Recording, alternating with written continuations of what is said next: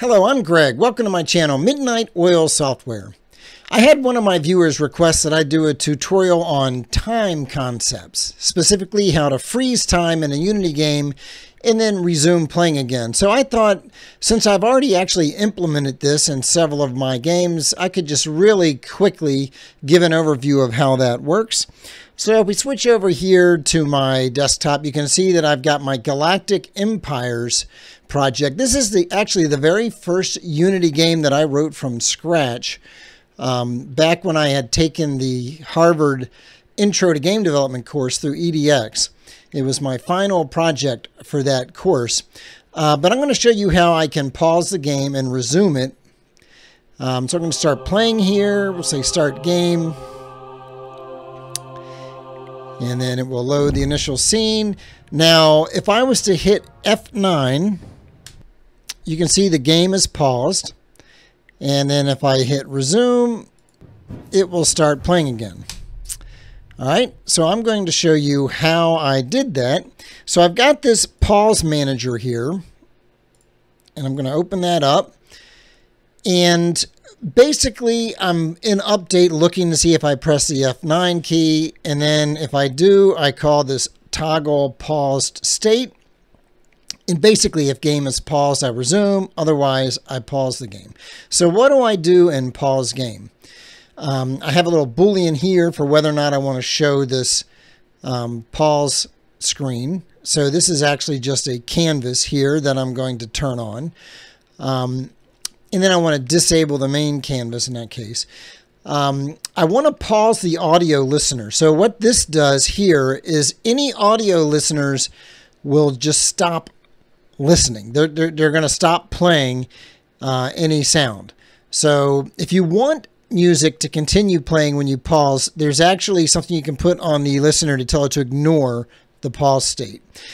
So this is the magic right here. This is where you actually pause time, or freeze time in this case. I'm setting time.timescale to 0.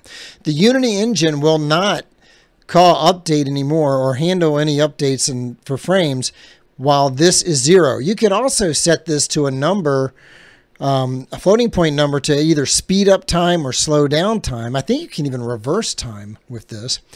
And then I set this flag here, game paused equals true. So you set this value to be the rate at which you want time to be processed by the Unity engine. So 0 is obviously frozen. We're not processing any events. This is just going to be a pause in the execution of the game. You can speed up and slow down time with this field right here as well. In this case, we're just setting it to 0. So we are effectively freezing time. And then when I resume the game, I just set that back to 1. I turn off my pause screen. I turn on my main canvas and so forth. That is the example for my Galactic Empires game. I do something similar in my Ninja Eggs game. So let me go ahead and play that.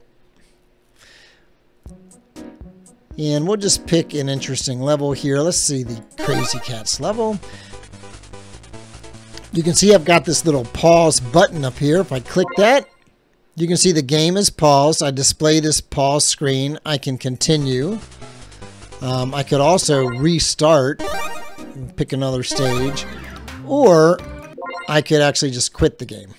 And so once again, we'll go, excuse me, we'll go into this pause screen and look at what happens when I pause the game.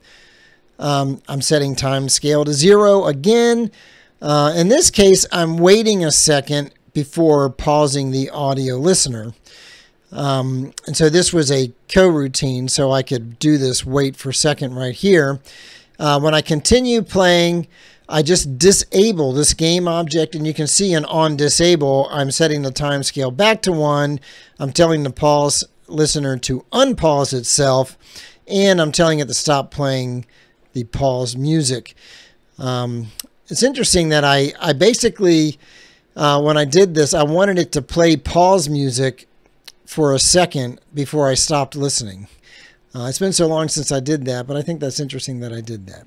So hopefully you found that interesting and informative. So if you want to pause your game and resume, there's an example of how you can do it. And if you did find that interesting and helpful, do me a favor and click like and subscribe. It really does help to grow my channel.